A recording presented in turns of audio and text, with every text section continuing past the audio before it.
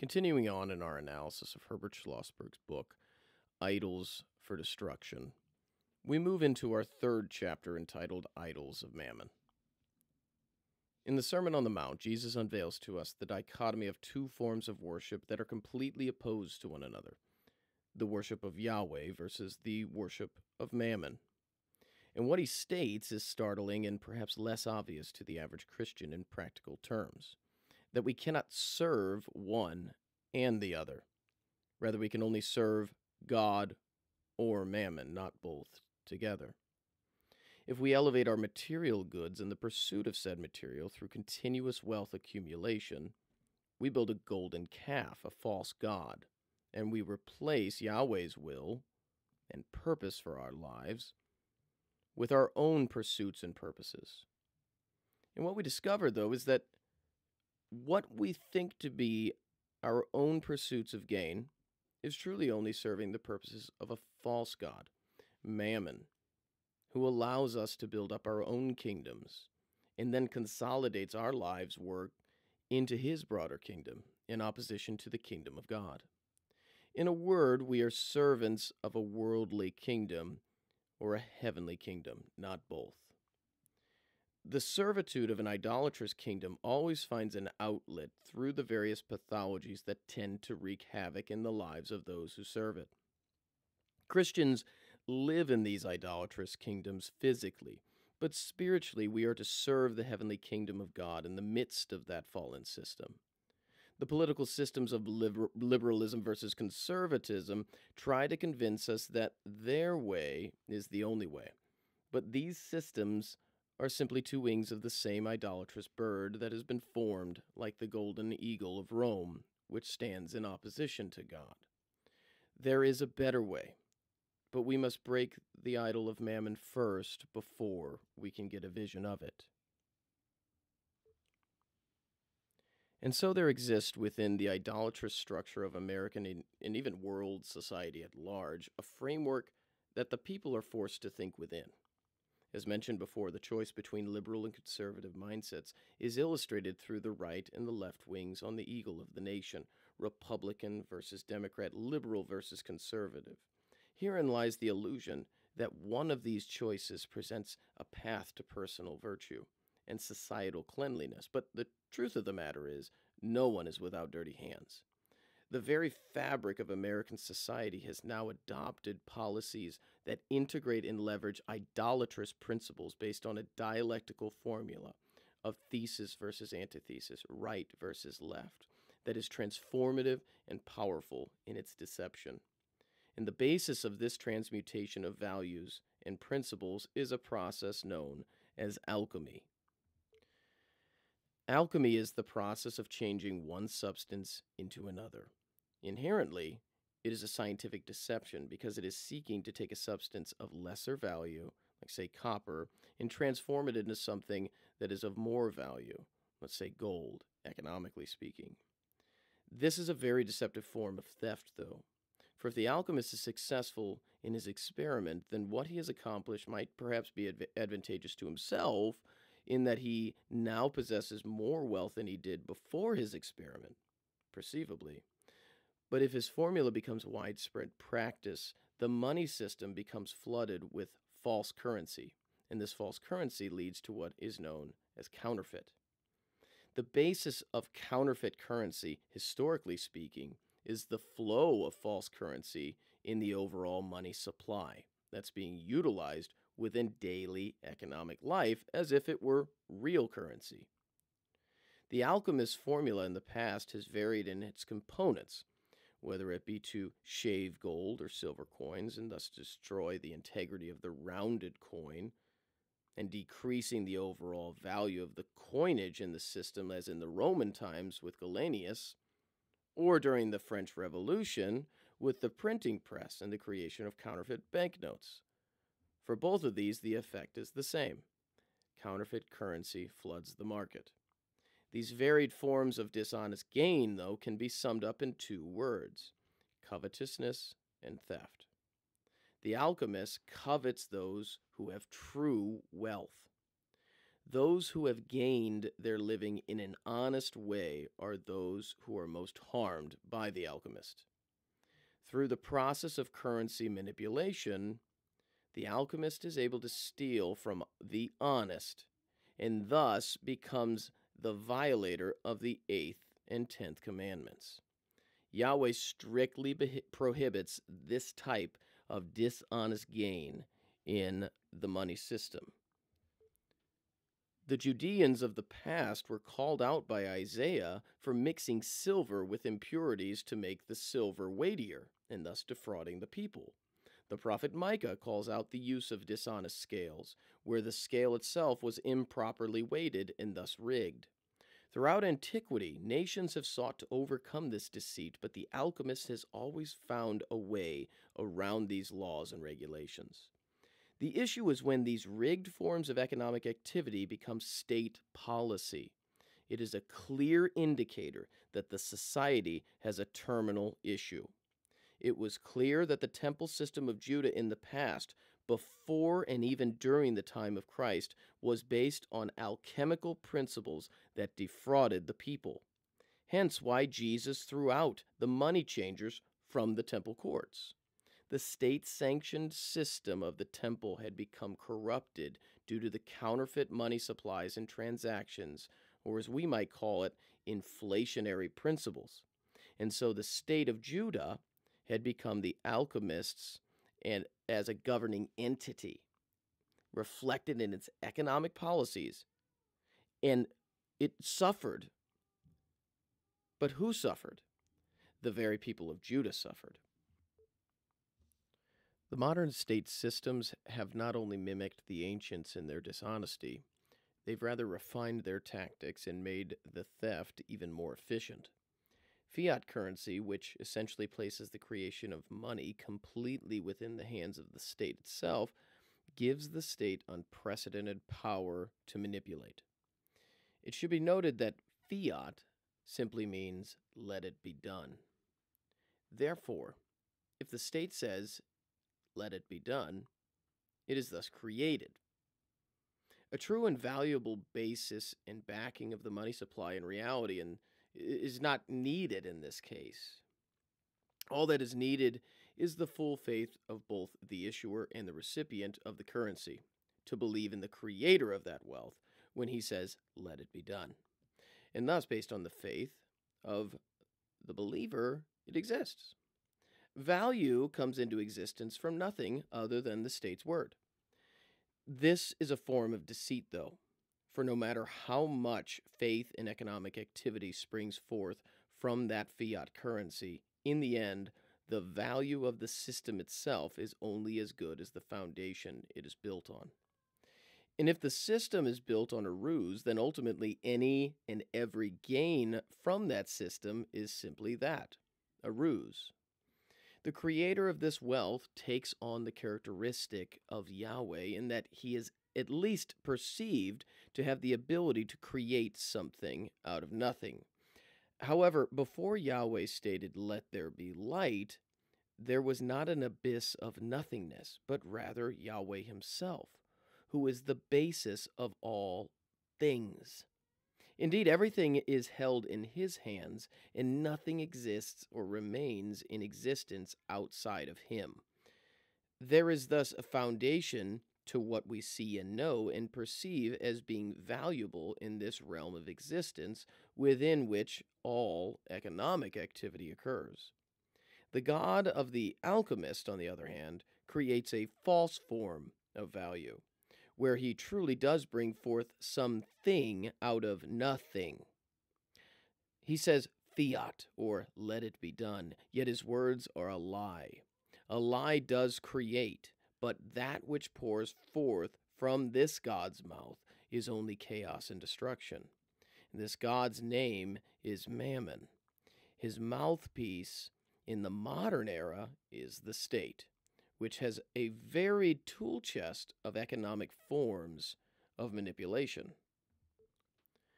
With the advent of the machines, and specifically the computer, the alchemical formula, which is now composed of ones and zeros, can easily be punched into the operating system to produce trillions of dollars in a singular moment. This is the epitome of fiat and has led to the increasing circulation of false currency throughout the system on an exponentially mega scale. The velocity of this money has reached every part of the globe so quickly that in this post-corona world, the foundation of that system built on nothing is beginning to crack. The first sign of this cracking is the rate of inflation. Inflation is simply the amount of counterfeit money flowing within the money supply in comparison to the amount of true money with value backing it up. And now that the overwhelming majority of money in existence today is literally created from nothing, the economies of nations worldwide are due for a dramatic change. But more on that later.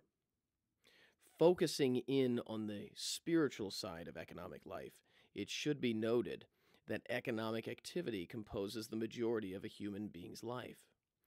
Though, when pursuit of wealth becomes the primary focus of that life, mammon enters the fray. Mammon means riches or gain. Once again, when man strives for riches, he immediately becomes subjected to envy.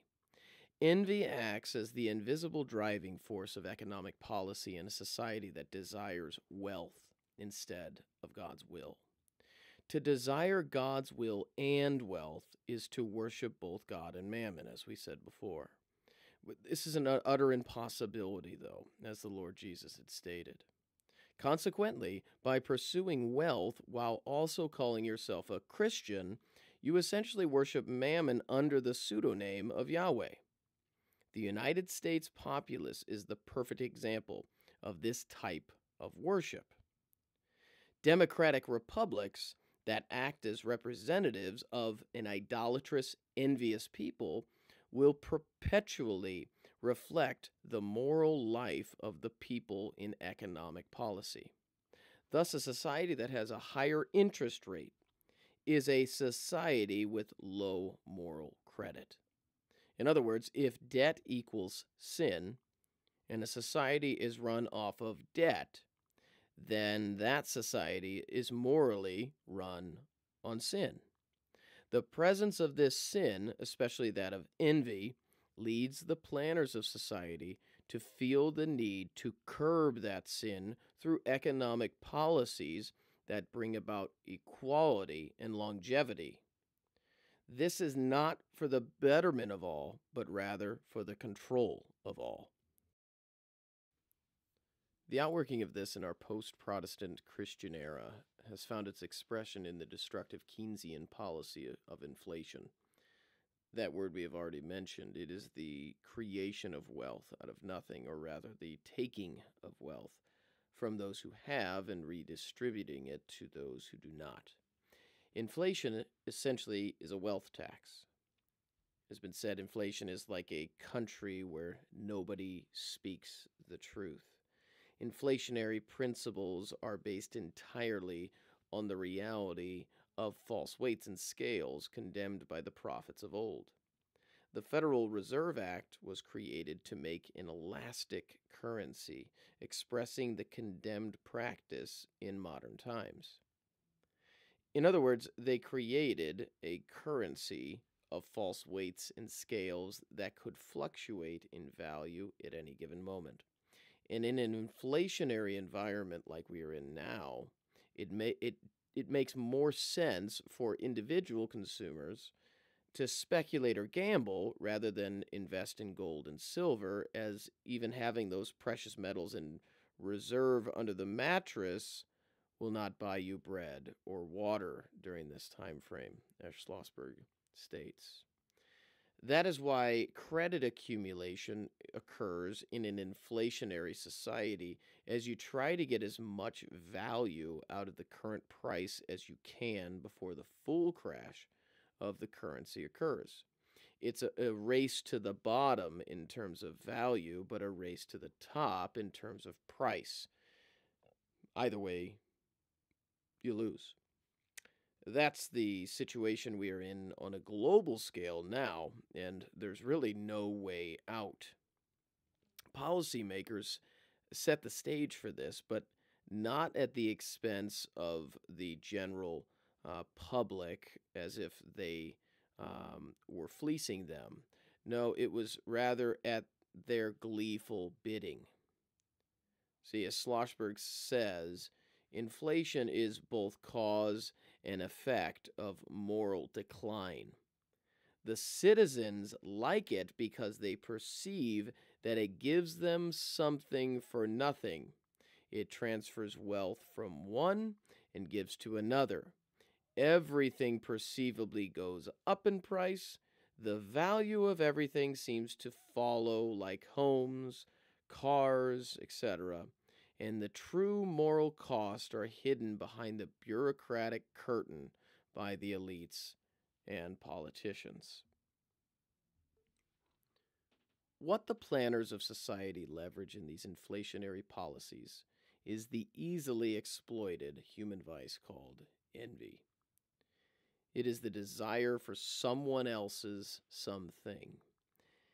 And the idea for politicians is that where there is greed, there essentially should be a tax. The greater the desire, the higher the tax. And so in this case, the thought is that it will assuage greed because it costs more to be greedy. But greed is like cancer. It respects no borders or boundaries and demands that which is not its own. And taxing only feeds the desire for more as it loses. Envy, in this case, cares not for its environment, as it will strive for control under any circumstance. In a vision of the future that holds fraternity and equality through taxation and policy making, unknowingly places envy at the foundations of that society. That pseudo-equality, which begins economically, always ends in the fraternity of enslavement, not liberty, as de Tocqueville observed. The French Revolution and the Soviet Union are perfect examples of this forced equalitarianism. Envy is always the executioner that leads the way to the guillotine. And changing the environment will not assuage envy. The 10th commandment shows us that envy reaches every aspect of life and is therefore a moral issue and not a social condition that can be adjusted or changed to bring about equality from an Enlightenment perspective, which focuses on the material world rather than spiritual reality that exists within man. Morals function within the systems that man creates as inputs. The system itself is amoral. If you change it, it does not create moral output based on its structure or functionality alone. It requires spiritual inputs of morality to function on a human plane in order to function at all. To blame the system of economy or function of government is to absolve the citizenry of any form of culpability, as Schlossberg points out.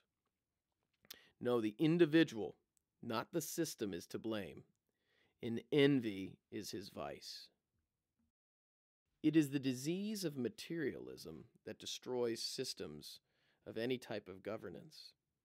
It is the never-ending desire for more, the desire to consume more and more and more, leading to more desires that are equally insatiable. Greed leads to pride, pride leads to envy, and so on and so forth.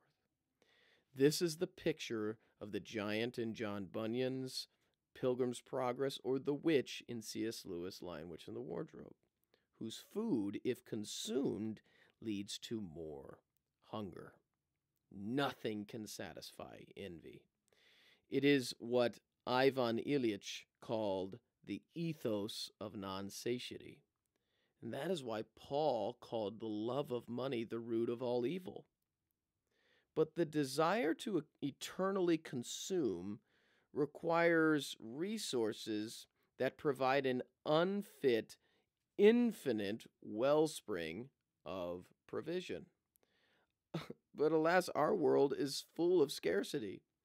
This idea of endless consumption without paying the price, as Schlossberg states, is an illusion. And when people put their faith in an illusion, the illusion takes on a certain sinister reality, as he says, one which often leads to violence, as the desire for endless consumptions leads to the realization that you do not have infinite resources, and therefore you must take from others when your own provisions run out in order to gratify the green-eyed monster in your spirit. Historically, the most violent instigator of this redistributive system of envy is the government itself. You see, the government takes from those who make just enough to have something taken from them and redistributes that money through various economic mechanisms to those who may not. These redistributive schemes include taxation, trade embargoes, governmental loans, and a litany of policy initiatives and legislations that end up influencing the general public through incentivized programs with political ends in mind. In particular, to sway a vote for any respective political candidate, and typically that candidate is working in conjunction with big business to supply the free lunch to the voters, which in the end will profit big business and big government in the process. Essentially, the government exploits the envy factor within a society, and instead of urging fiscal responsibility and a balanced budget at the individual level, let alone the governmental level, it rather manipulates the populace towards their desired goals of profit, and then it consolidates industry. This is found equally within capitalistic societies as it is within socialist ones. Politicians game the voter. They game the voters with the ploy of handouts and free money, seen in the most recent gravy train of stimulus checks in America. And the end goal is the vote itself. Everything moral is cast aside at the expense of the nation's soul. As Edward Tufte of Yale University had stated, a bribe to the voters is, after all, a bribe to the voters. Schlossberg states that in redistributive societies, the law is a thief. Why? Because within a society that has been infected with redistributivist mentality, that society is run on political pressure groups that seek not justice but rather power. They seek the power to decide on behalf of others, which is the who-whom principle that Lenin put forth. Who controls whom? Well, whoever does has the supreme power.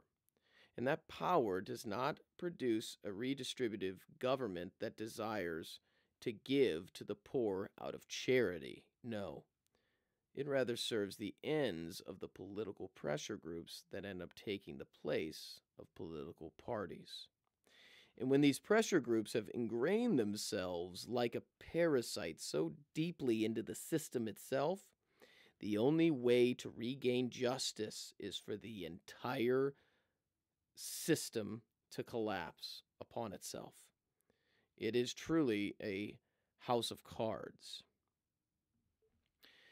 Governments take on the responsibility of individual incomes out of the Enlightenment era's falsity that people can control others out of wisdom and goodness. History has proven the contrary. Though this very idea has become so rooted in the modern conception that our systems of economy and policy are too complex and therefore require external planners to point society into the right direction. And it is exactly here that mammon finds its greatest hold on modern man, through the power of the state. Mammon has found a willing acolyte in the state, which enhances its power through bureaucratic domination. The most powerful institution under the federal umbrella is the Federal Reserve, which is ironically a private entity that is not beholden to the federal government whatsoever. They are the chief alchemists, economically speaking, creating wealth out of nothing as an institution. It is Mammon incarnate, along with the entire interconnected global central banking institutions. From its tentacles comes the strength of the system of Mammon itself to strangulate the citizenry, lift it upside down, and empty its pockets. But not everyone is lifted off of the sacred ground of individual responsibility. Just those who are individually prudent and responsible become the target of the planners and their policies that originate from entities like the Federal Reserve and other governmental policy-making institutions. These policymakers, the bureaucracy, are considered a new class in the overall Western caste system. They do not necessarily live according to law.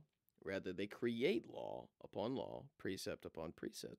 They are the modern Pharisaical class that causes the people to swallow a camel and strain at a gnat. These are the planners who perceive themselves to know better than the masses. There are many reasons as to why they think this. Race, religion, education, class, economic status all play a role. The key is that it is not just economy that these representatives of Mammon seek to control, but rather the whole of the life of the citizenry is within their scope of power. Their values trump those whom they have power over. As Ernest van den Haag says, central direction makes sense only insofar as its purpose is to thwart the wishes of its citizens. For if the markets produce what people want, quote, trivial, sinful things will be produced. Too little education, too much beer, end quote. It is deigned that these bureaucrats would speak in plain language, that their desire is to control others en masse. They rather garb their intentions in technical language that confounds the average Joe who is unable to understand the complexity of the present situation as the planners do. Jacques Ellul says that, quote, while planned societies cannot be free, they are nevertheless inevitable because they are the most efficient, end quote. And this is the intent of this new class: create the most efficient society that will reach their desired goals in the quickest way. Now, don't misunderstand the method here, though. The bureaucracy is by no means efficient, and is certainly not quick either. In fact, it is quite the opposite. Rather, every new law written, regulation enacted, legislation passed seeks to solve a previous problem by creating a new problem in the very solution presented. If the state or government actually cleaned up its messes, the new class would cease to exist. As Schlossberg says, a problem solved gives an agency new difficulties justifying its existence. In the economy of the omnicompetent state, nothing succeeds like failure. Schlossberg goes on to give examples of the futility of government controls within an economy, specifically price controls, by citing Diocletian's Edict 301, which sought to restrict the rise in price of certain commodities, even under the penalty of death. Modern controllers institute the same type of restriction in principle, each ignoring the underlying reason for the price increase in the first place, the debasing of the currency. These restrictions ultimately leads to a suffering citizenry who is oppressed by such systems of control. When a society is governed by these types of policies, it's an evidence that the culture has replaced economy with politics, which shifts the focus from production to pool, essentially. Pool as in influence via power politics. And when production is no longer the foundation to an economy, The means of production, which is found in both savings and investments, are no longer seen as a necessity. Keynes understood this even, is the importance of savings as it relates to prosperity, in saying the morals, the politics, the literature, and the religion of the age joined in a grand conspiracy for the promotion of saving during the 19th century, he says, which ultimately led to the prosperity that followed. Though the planners like B.F. Skinner sought to attack individual responsibility and prosperity through the idea of oversaving. Generally speaking, this theory states that the more you have, the less someone else has. The more you get individually, the less society has to give to others. Therefore, someone else is starving because you are eating. A simple illustration might help here.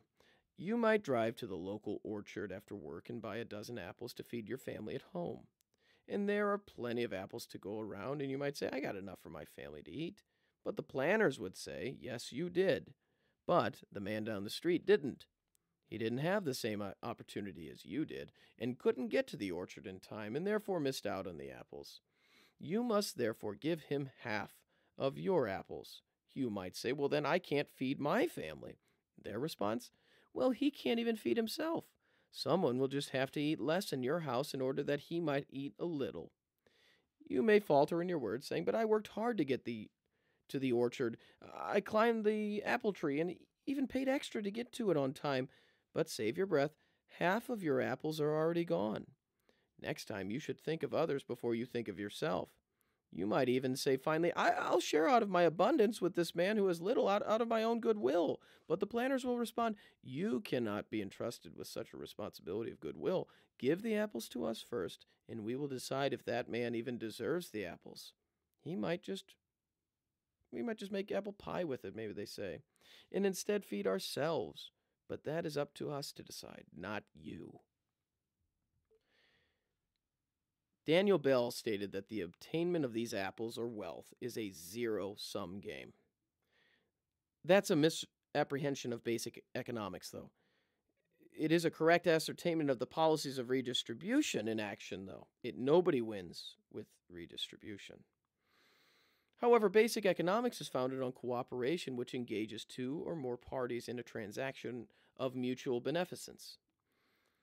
When the planners intervene in this private process between individuals, any success measured in profit becomes penalized and failure is rewarded.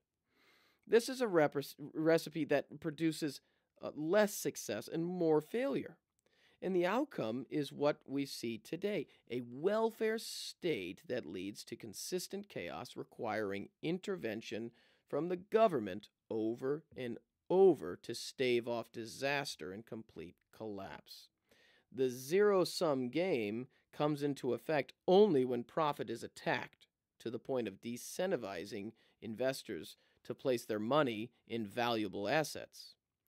And because of inflation and other envy-driven regulatory and tax policies, the capital is consumed rather than invested, which consequently ends up confusing the distinction between income and capital, as Keynes said. The increasing money value of the community's capital goods obscures temporarily a diminution in the real quantity in the stock. Essentially, borrowing against the equity on the house to purchase goods is living on the capital versus income. And this translates to the macro city scale in deteriorating roads, building parks, which in principle does the same thing. A society proves it is in dire straits when it resorts to taxing not just income but capital, like the ancient Romans did. When a state increases its spending, the result is a reduction in investment from the general populace, who end up having less to invest with. The economy becomes like a body living off of its own tissues and sinews and assumes that it's being nourished. And this is not attributed to external factors that are beyond its control, but rather due to its own infantile inability for self-discipline to prepare for its own future. It is a mentality that refuses to plant a tree that consumes the seed corn, as Schlossberg states. The point of the proverb there is that it warns against killing the goose that laid the golden eggs, and that capital must be preserved in order to provide income. If you enjoy roast goose today, you cannot have golden goose eggs tomorrow. This is why the outcome of greed is always poverty. If the pandemic has taught us anything, it's that redistribution has made refraining from work more attractive than working itself, since it provides a decent living via stimulus checks. Essentially, goose tastes better than eggs. And even though we have the means from a technological perspective for greater advancement in terms of production, we produce less because we've been disincentivized from working harder. Once again, Rome is a perfect example of this principle in action. The first 2 centuries were prosperous ones, which were floated by opportunities for private initiative across the empire. As the state entered in with the heavy hand of regulation through taxation, poverty and oppression quickly took hold.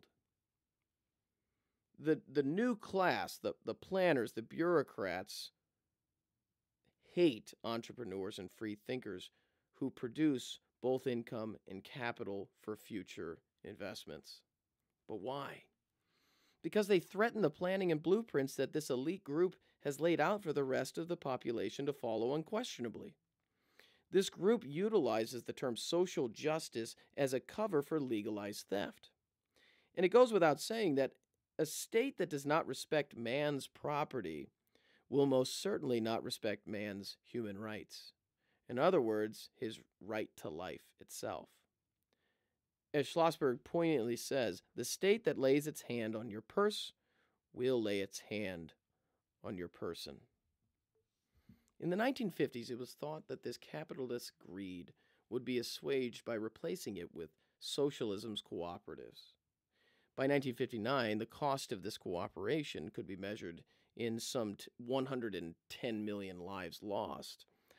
Cooperation inevitably leads to coercion, and coercion only works through power, through the pool of political power groups, or the barrel of a gun, as Mao would say. Redistributive policy cannot coexist with peace, even in a democratic society. This is continuously illustrated every 2 years in America, as Spangler notes, through every modern election, which is a civil war carried on at the ballot box. In the end, it creates civil strife through forced equality in the economic sphere. It's a Ponzi scheme that pays off its old victims by creating new ones. And the justice system itself has crystallized these policies into law. As Frederick Bastiat foretold prophetically, the law is converted into an instrument of plunder. And what has been birthed is what Hilaire Belloc called the servile state. It's through the misapprehension of the nature of evil that man has latched on to the Enlightenment principles that believes that policies set by the state can create the conditions for good outcomes in man. But this places power in the hands of evil men who then wield their positions over others. The opposite of this, the libertarian mentality, seeks to place the power into the hands of the individual rather than the state. And this is equally flawed, because the power remains in the hands of man, and man's heart is ultimately evil, as the prophet Jeremiah tells us. And this is the error of both ideologies. The blame for all social malfunctions can be attributed to none other than man himself, who is energized by an evil spirit that rules the world to this very day. Modern capitalism, it's disassociated from its founder, Adam Smith's Judeo-Christian moral foundation, that the invisible hand, he believed, would keep economic activity in check. These libertarians are unable to sync themselves with the moral terms that Adam Smith put forth. As Schlossberg propounds, he says, philosophies that preach stones into bread are preaching sin without tears. in the ideology that takes the invisible hand to mean a preordained guarantee that goodwill results from every freely undertaken action, no matter how evil or senseless or folly. Neither the messianic state nor autonomous man can escape the consequences of evil. It runs contrary to the idolatries of mammon to believe that it is better to give than to receive. For with mammon, it is better to receive than to give. And the principle of redistribution and inflation proves this. Yet, this is the opposite of God's intent in loving your neighbor as yourself. By living according to these economic principles put forth by mammon, there is an elevation of vice over virtue. And those who are the greatest proponents of these vices, such as greed and envy, call evil good and good evil. These are the elite of society, who are the main targets of the prophets in the Old Testament's words and warnings. They're the kings, the princes, the elders, the priests of old. They are the worst in society because they are the most dangerous. This is simply due to the fact that they are considered to be the respectable representatives of Yahweh, when in reality they are a brood of vipers. These snakes simply imitate the creation of value out of nothing, fiat. But once again, this imitative process is simply idolatrous, for only God is the one who can redistribute wealth with justice. Yahweh, through Jesus Christ, is the judge and the great equalizer. Economic systems cannot satisfy the inherent lack within man's own self. Neither capitalism nor socialism wipe away man's tears. And it is the Christian's position from the beginning that only reconciliation to God through Jesus Christ can satiate man's needs. Christians find, economically speaking, that contentment is the antithesis to mammon. In Hebrews 13:5, it says to keep your life free from the love of money and be content with what you have. Karl Marx hated Christianity because it is this very principle of contentment that neuters the revolution that perpetually runs on envy. In the end, we reap what we sow. By thinking ourselves to be the masters of our wealth and material goods, we have become slaves to them rather than stewards, which is our proper relationship to creation.